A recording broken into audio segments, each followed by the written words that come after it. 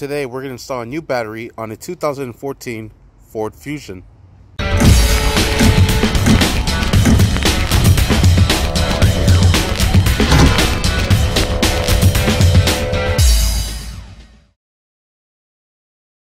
Alright, the tools that you're going to be needing is going to be a 10mm socket or a 10mm wrench and a new battery.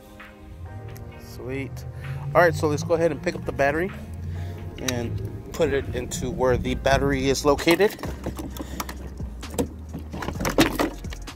Alright, you might use two hands. Make sure everything's nice and aligned. Alright, perfect. Cool. Next thing we're going to do is remove all these little covers. Alright.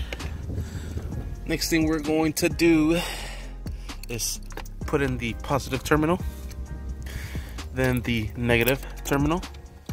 Alright. Now what we're going to do is tie down the negative terminal. This one is a 10mm, like I said. Alright, nice and tight. Now what we're going to do is slide in the battery. This one didn't have a battery clamp to strap down the battery, so we're just going to leave it like so.